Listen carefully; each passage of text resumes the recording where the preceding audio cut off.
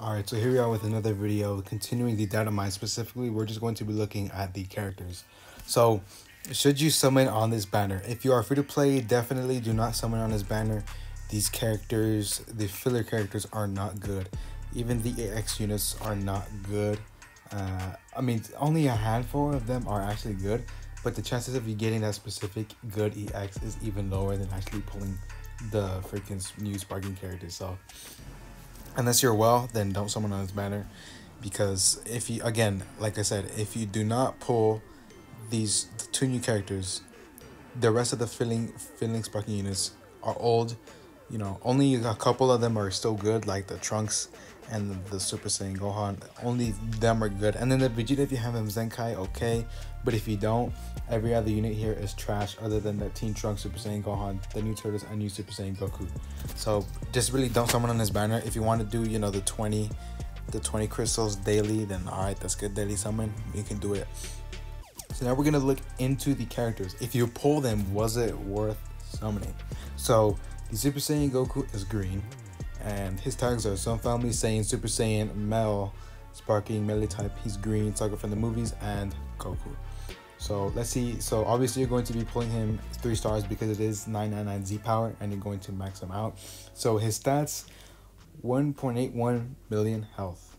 So that's pretty good health compared to a little bit of some of the other units, but it's not over 2 million, because that's how the majority of the units are. They either have 2 million and over. His strike attack, 193. That is lower than EX Gogeta's. Okay, so not looking too good. Strike defense, 131, kind of pretty bad.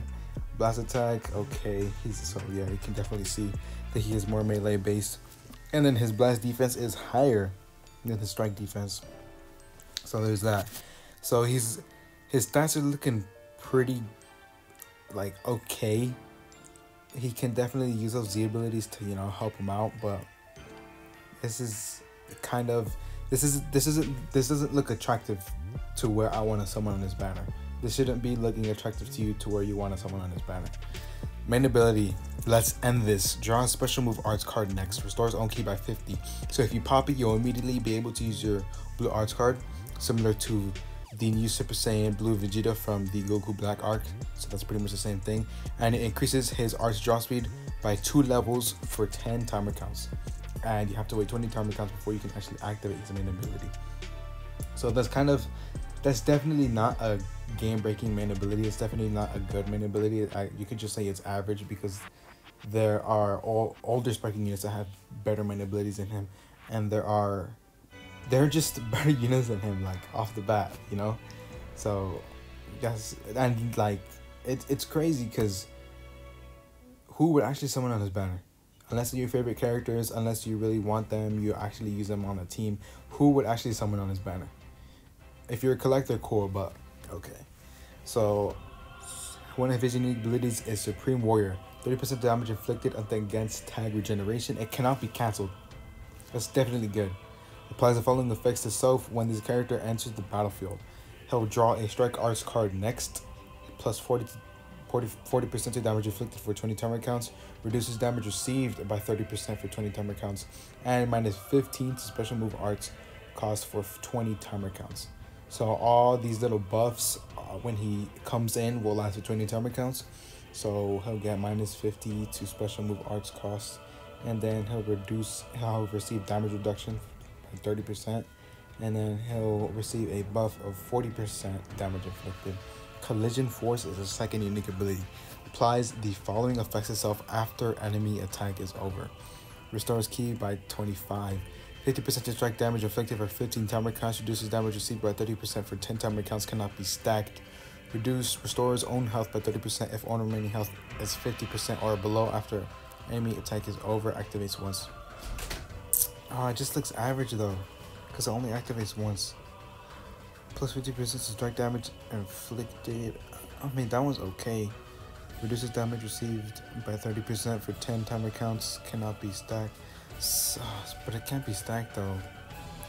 So you're only gonna be able to use that one once. Okay, so if he's tagged in, so once you're finished with the combo, you restore 30%. but that's only if you're 50% or below. Oh, it's not looking good though, man. So his strike, so 20% special move damage inflicted for 15 timer counts upon activation. So when you use a strike card, he'll receive that buff to his blue card for 15 timer counts. And then his blue card, it can be tough to shallot, and it deals massive impact damage, and he gains the attribute upgrade minus 100% to enemy sustained damage cut after for 3 timer counts upon activation. So his blue card has blast armor, so there's that. His special skill, Defiant Spirit, 12 plus 20% to strike damage inflicted for 15 timer counts. Change his own blast arts card to strike arts card, so that's pretty good. So he'll be able to get 20% to strike damage inflicted for 15 timer counts, and he'll change blast arts cards to strike arts cards. So this unit, he's looking okay. Alright, excuse me, I have to retake this because the audio went a little bit bad. So he is a double buffer, a double tag buffer. He is a double tagger. So he'll give 30% to base strike attack and defense to tags of Saga from the movies and Saiyans. So the unit can definitely be better. He's not going to be a game breaker. He's not going to be, you know, standing out. His kit's okay. His stats are okay. There are units that are better than him that were released a few months ago, and they're better than him. So he's just looking to be underwhelming. And even the Super Saiyan 4 Goku that we got for the anniversary is better than him. So yeah, I see no reason why you would summon on his banner for him. Again, unless he's your favorite character or something else among those lines. So now we look onto TURLES. So his tags are Future, Regeneration, Potar. Oh wait, excuse me 1 second. So now we look at TURLES. His tags are Saiyan, Powerful Opponent, Mel, Sparking, Range Type, Yellow, Sagas from the movies, TURLES. Okay, so at 3 stars, he'll have 1.9 million health, 181,000 strike attack, 130 strike defense, 199 blast attack, and then 131,000 blast defense. So he's looking to be kind of okay stats wise. There are units with a little bit better strike attack. Well, I mean, he's not actually strike attack based, but there are units that have better strike attack even though they're a ranged attack. And then there are units again that do have higher blast attack than him. Let's just get straight into his main ability. You thought I was strong before. Watch this. Draw the ultimate arts card, Sudden Storm. Next, restores on health by 30%, and then ki by 30, restores enemy ki by 40%. You have 225 timer counts for this to activate his main ability. So when you activate it, you'll immediately draw his ultimate arts card, Sudden Storm. It'll restore his health by 30% and ki by 30. So as you draw it, you'll be able to use it immediately. And it reduces enemy ki by 40. What would have been nice is if it reduced even more ki, maybe 80 ki. That way they can't use you know, a single card at all, or they can only use the strike card. That's why, you know, 80 ki reduction. So if we look at his 2 unique abilities, Omnipresent Watcher shortens ally substitution counts by 1 when this character idol enters the battlefield. So every time you enter the battlefield with this character, he will shorten the substitution count by 1. And he applies the following effects to allies other than this character from battle start for 60 timer counts. So from the battle start, when they enter, as soon as you tag into another character, they will receive these 2 buffs: 25% to damage inflicted and 40% to ki recovery, and they cannot be cancelled. Then the World Eating Saiyan is the second main ability. The following effects occur when this character enters the battlefield. He'll receive a buff that gives 30% to damage inflicted to other enemies, and it'll inflict all enemies with the attribute downgrade of plus 20% to damage received for 20 timer counts. So I guess it's pretty much like a 50% damage inflicted buff, you could say. And for every time he's faced with an enemy, he randomly draws 1 new card when you have 3 or fewer cards, and -3 to strike and blast arts for 10 timer counts. What would have been nice if it was like the Super Saiyan Red Trunks from when he fought Cell, that first form Cell. It would have been nice if it just lasted all throughout the battle pretty much. So nothing special with his strike, nothing special with his blasts. And his special move deals major impact damage, inflicts enemy with the attribute downgrade of -80% of the ki recovery for 10 timer counts on hit. and it can be taught to Shallot. So when as soon as he lands his ultimate arts, the enemy will receive the attribute downgrade of minus 80% to key recovery for 10 timer counts. And then his Force Explosion increases own arts card draw speed by 1 level for 10 timer counts upon activation. Inflicts enemy with attribute downgrade plus 5 to substitution count for 5 timer counts on hit.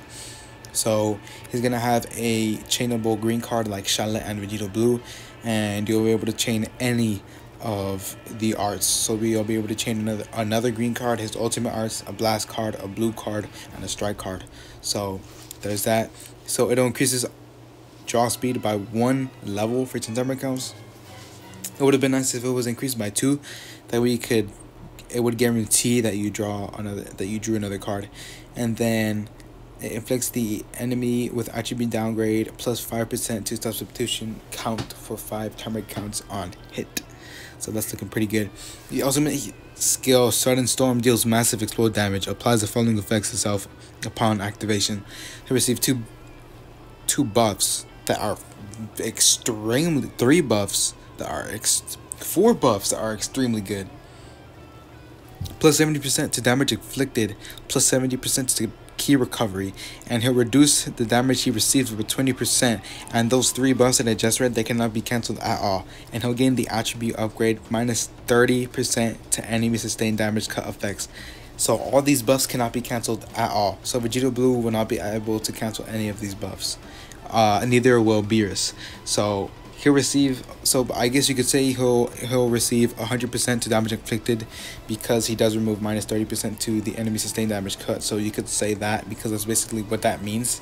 And he holds a 1 strike card, 1 blast card. So it's like, so obviously you'll be starting him off at 3 stars if you pull him once, if you summon tonight. He'll buff Sagas from the movies and Powerful Opponent. Okay, pretty strange. So Sagas from movies will receive a 22% to base blast attack, and Powerful Opponent will receive 18% to strike attack. Okay, so different buffs, and I'm assuming there'll be Powerful Opponents will be able to take advantage of both of these buffs. So there's that. And this unit is definitely a lot better than Goku. Definitely a lot better than Goku. Their stats are pretty similar. Their stats are definitely, almost mirrored to each other. So if you look at their stats, yeah, they pretty much look similar to each other. 193 strike attack, 181 strike attack. So let's look. So he's predominantly, this Goku's predominantly strike attack, 193 strike attack, and then this Turles is 199 blast attack. So that's better than him.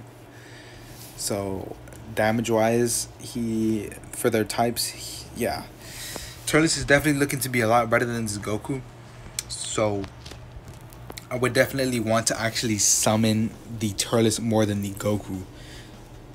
And his main ability is, his kit, it's just a lot better. Honestly, it's just a lot better. So once again, do not summon on his banner if you're free to play. Do not summon on his banner at all. Do not summon on his banner. I'm warning you, dog. Do not summon on his banner, kid. I'm telling you. Do not summon on his banner. But other than that, that's pretty much going to be it for this video. Thank you for watching. I'll see you in the next one.